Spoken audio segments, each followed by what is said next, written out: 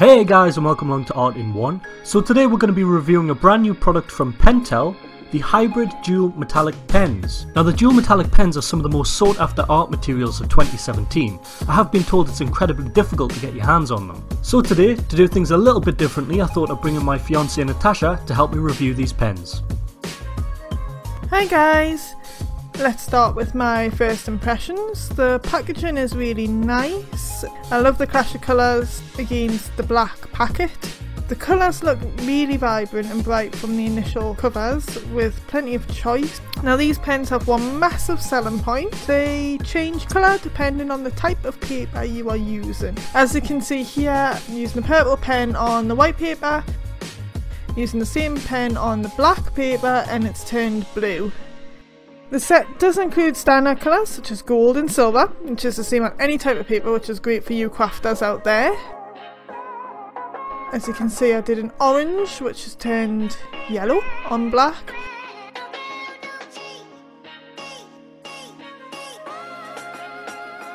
Did have a bit of an issue getting the blue to work.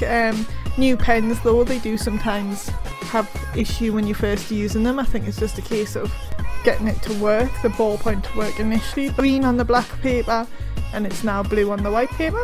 The next colour I picked up was green, which was green on white paper, and then it turned into a blue on the black paper.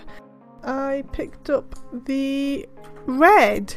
Well, I thought it was red. I was a bit disappointed. To me the cover looks very red, but when I was using it on the white paper it was more fuchsia, and on the black paper it was a very metallic pink. Red is my favourite colour, so I was a little bit disappointed with that. I decided to test them out, colouring some hummingbirds that Johnny had drawn for me earlier in the day. The shading on the pens is very good, and the blending as well. I'd used the blue initially for the top part of the wing and I was able to blend that really nicely into the green. The orange and the yellow blended really nicely together.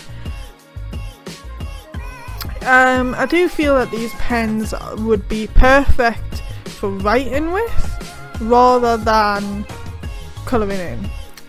It's only a 1mm nib, which means it's more for detail work than it is for shading work.